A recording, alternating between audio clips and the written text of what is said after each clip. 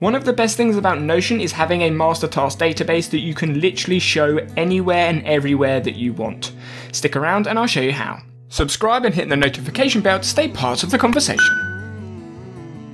For free Notion templates, check out the link in the description below. If you look at the majority of Notion users, they have a master task database of some sort that holds all of their to-dos and the tasks that they need to do. Most of those databases will have loads of relations and roll-ups and text boxes, all filled with information that helps them get things done. In this video, I'm literally going to go over the bare essentials to have a master task database. So once you've created your table view of your master task database and you've added in some tasks, the first thing you really need to do is put a date in there, the date you're going to do the thing. Once you've added in your due date, you could add a due date, you could use a review date, which I'll quickly show you, which is essentially a formula. You put date add, the date, add as many days as you want, or months or weeks, it's up to you, and then that will be in there. This is just an example. So you can have a task you need to get done, but then you may need to review that task once you've completed it. Maybe it's a follow-up for tracking how well a social media post did. Now the reason having a master task database is so good is because you can create a linked database.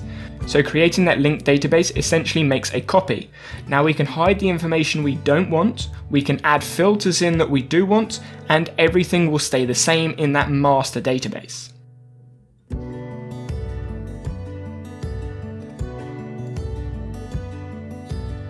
So we've added a filter for tasks that are only for today. If we go up to that master task database and add in a done checkbox, because the linked database is the exact same, that tick box is still working. So we can go into that filter, filter for done tasks, filter for tasks that are not ticked, and it will only show me the tasks that are due for today and that are not done. And we can create as many linked databases as we want, really. So what I'm going to do is create another one.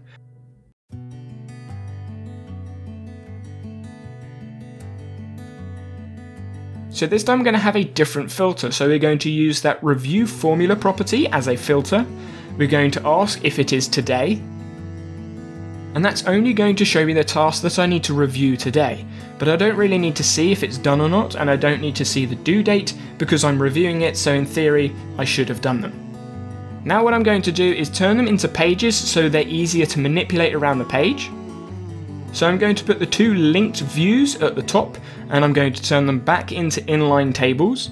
So you can now see all the tasks that I need to get done today are on the left, all the tasks I need to review today are on the right. And that master task list is now a page. So I could put that in my sidebar and get rid of it, or I could leave it there.